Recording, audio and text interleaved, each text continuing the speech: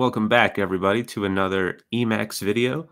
Today, I wanted to talk about the org mode agenda, kind of in an introductory, surface level way to give you the basics. Now, if you decided to use org mode as your primary system for managing to-do lists and calendars and things, the org mode agenda is going to be the place where you collect all the information and plan and execute on your objectives and things. Whether that's as simple as just having a list of to-do items you need to work through, or managing lots of complicated projects with different due dates, or even with not just yourself, but maybe a whole team as well. So the agenda can handle quite a bit. I've thrown quite a bit at it over the years just as a test to see how it does, and it works surprisingly well. And so today I thought I would just do a little brief introduction to it and just talk about it. Nothing too crazy. So here we go. I've got a little org file going here. So the org mode agenda. So as I mentioned, it's good for things like to-do lists. So if you have an org file and you have a bunch of to-do items in it, you can use the agenda to pull up just a list of those to-do items. And you can actually, let me move this up. You can pick a file or multiple files and just put information into them, to-do items or projects, and the agenda will actually pull all of those together. So you can have it pull from multiple files. It doesn't have to be just one. So if you have one file that's just for your to-do items, you can use that. If you have one file for projects, you can use that, or you can do it all in the same file, depending on how you want to organize it. Over the years, I've tried different ways. I've tried the multiple file approach and then the single file one. And single file actually, for what I was doing, which is writing, a lot of technical articles and blog posts and things, you can actually manage that pretty well, even from one file, if you have different deliverables that go to different places, because you get a lot of different ways to categorize things. So you have the to-do states. If you're familiar with org mode, you have the to-do states. You also have categories, and you have different headings that you can nest things under. And the agenda can use all of that in different ways. So it depends on how you want to organize your files, basically. And so if you have, let's say, a list of to-do items, one of the nice things is that if you wanted to just have, say, out of your general or your big list of to-do items, if you just wanted to have, errands. So you're going to be driving around today and you want to just see errands, you can click a button and have it just show the errands and then bring everything back. And as well for having a calendar. So the org mode agenda can also give you a breakdown of the week or a month or even just your day and tell you if you've scheduled certain items for that day, or if you schedule to start working on something on a certain day, or if you set a deadline, it'll actually tell you how many days you have left before that next thing is due. So as I may have mentioned in a previous video, in my org mode system, I was using the daily view, because what would happen is if in a week, if you have, let's say, a deadline of something on Thursday and it's Monday, and you open up the agenda, you'll see the deadline warning, and then you'll see the item again repeating itself, which isn't bad, but it can be a little redundant. So I found it was helpful to just use the day view. And so yeah, once you have your file or multiple files, you add them to the list of agenda files. And then when you open the agenda, it'll check those files and give you your little breakdown of what you want to look at. And of course, the way you get there is if you have programmed this key, you do have to put in your config file for Control-C and then the letter A to bring up the agenda dispatcher on the bottom here. And so you can see I can click A to get an agenda for the current week or day. I can click T just to get a list of to-do entries. M will match, tags and properties or other things like that. And so, as I said, you have a lot of different ways to categorize things and then search for them later. So Really, the system is highly customizable. You can be tailored very uniquely to what you need. So just sit and think about that for a minute. And if you want to close the dispatcher, you can hit Q. So what we'll do is, I think we'll do the example that I talked about, which is having a to-do list and categorizing it in different ways. So let's say you have a to-do. What's the default state? Oh, I have different default states. So that's fine. So for the first to-do item, let's say, oh, you know what? Actually, this is a file, so we can have our own to-do state here.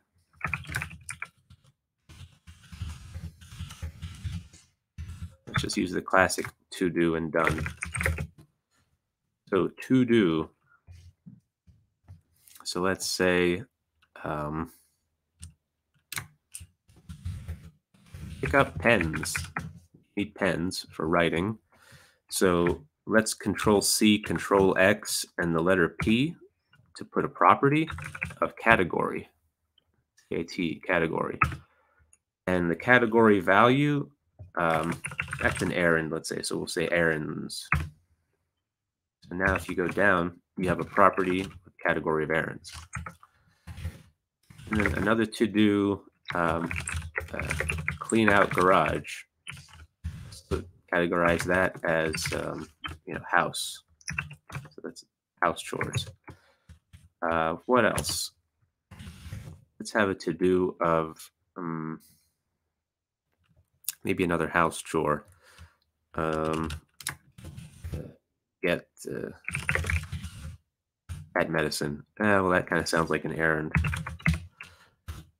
So let's choose errand again. What else can we do? So now we have multiple errands. We have one house. Let's do one more.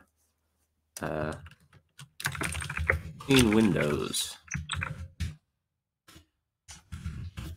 House. All right. So I think that'll be pretty good for a demonstration.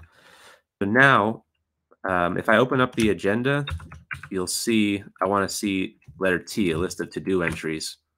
Right now, there's nothing because this file that I was working in hasn't been added to the list of agenda files.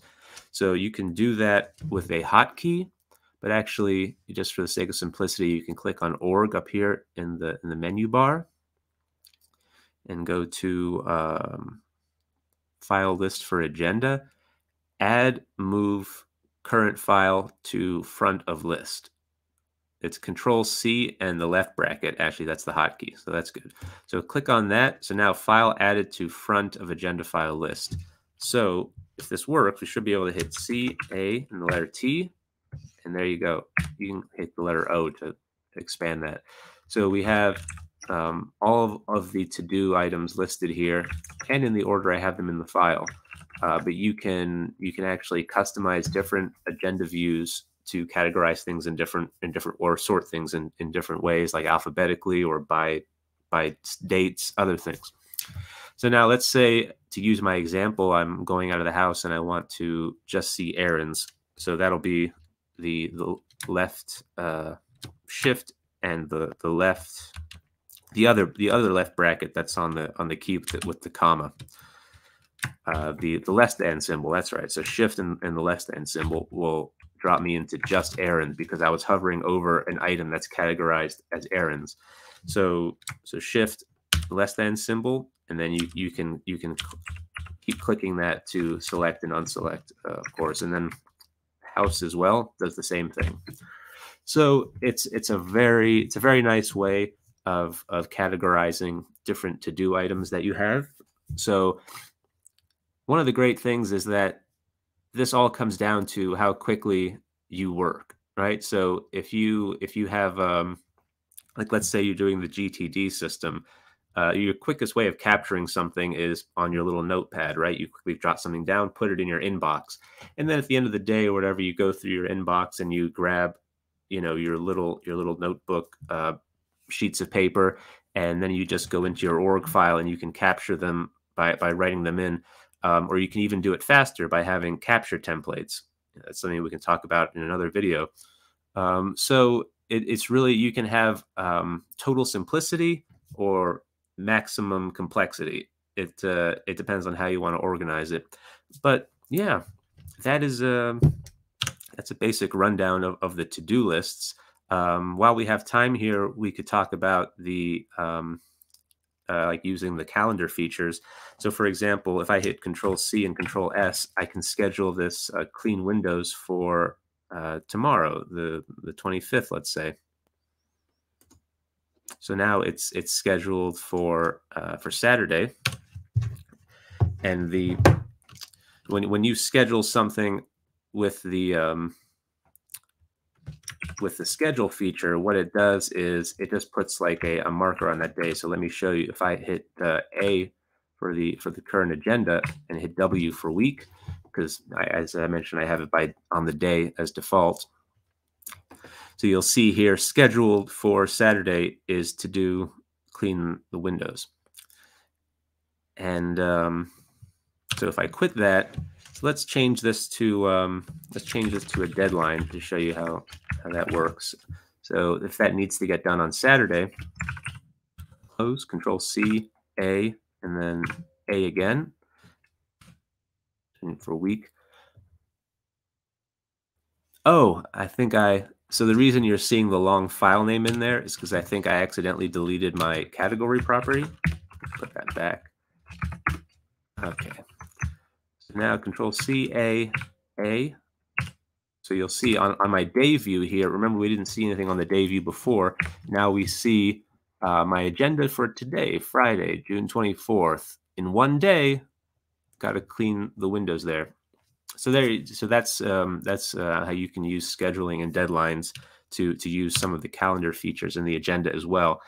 And you'll notice here, if you do Control C and A, you'll see that if you click capital C, you can configure your own custom agenda commands. So if I want to make my own view that is going to be the agenda, the calendar, and the to-do list, the long to-do list I showed you, you can program that and have that all in one view if you want. And you can make views that are of, as I said, any complexity. You can throw anything in there. So yeah, that's about it. That's a rundown of the org mode agenda, and an easy way to get started, I think. So yeah, if you have any questions, just let me know. We'll see what we can figure out. But thanks for watching, and get your stuff sorted out. Use your agenda. Have fun. See you all next time.